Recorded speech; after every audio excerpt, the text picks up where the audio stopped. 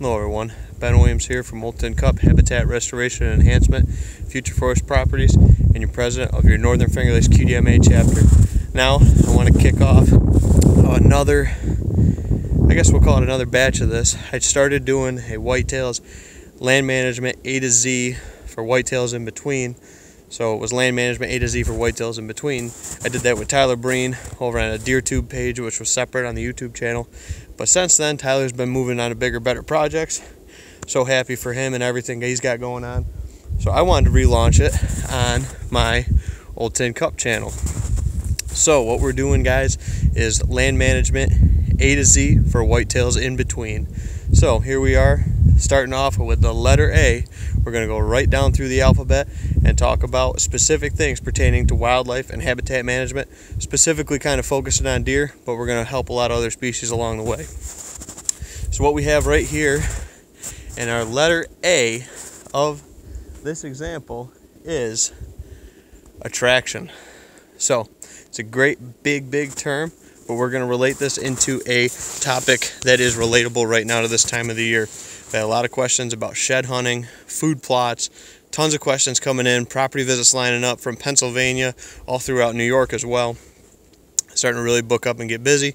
Also working on listing a couple properties and getting that transactions taken care of. My parents closing on their new house. I'm purchasing a house, so it's a lot of big stuff coming. So we're filming up the attraction today. As you can see behind me, it is a big blank slate, one or two solo tracks of deer going across this field. I walked literally end to end, and it is nothing.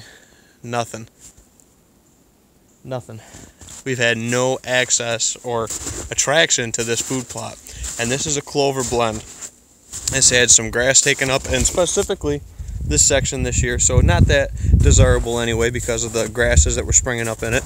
But this plot's getting ready to get flipped over, redone. We're going to leave this nice clover section in the middle.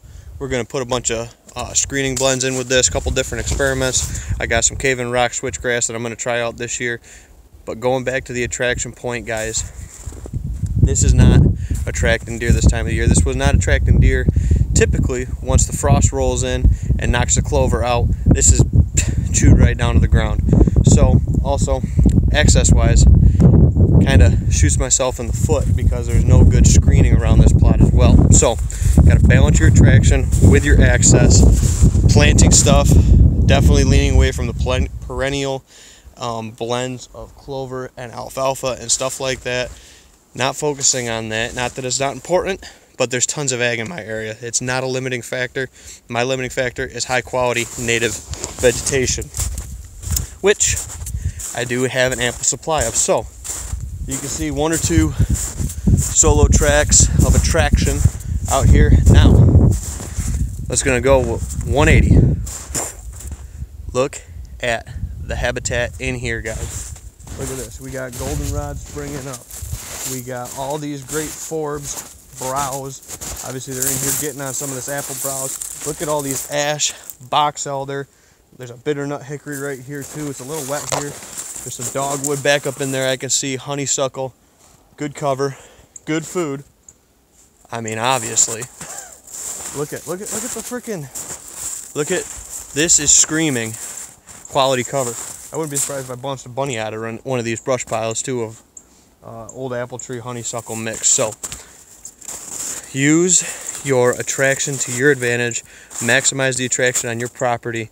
For whitetails or whatever species it might be, clover might look great in a magazine, great for getting that summertime photos, great for everything like that, but to my knowledge, we've only had one mature buck on this food plot in daylight, and we run 2 or 3 cameras on this plot at all times, and we had one buck during daylight, during shooting hours during season, just out of range. We had the right conditions for it, and he was coming in close. It wasn't going to happen. So screening, making this more attractive for them from a security standpoint, flanking it with good high quality attractive cover is going to help you be more successful. So that's our letter A, guys, is attraction. So look for high quality native vegetation, increase and hold more wildlife, more deer more grouse. There's grouse drumming on this property, more turkeys, more everything, rabbits. I mean, you name it, by attracting with this.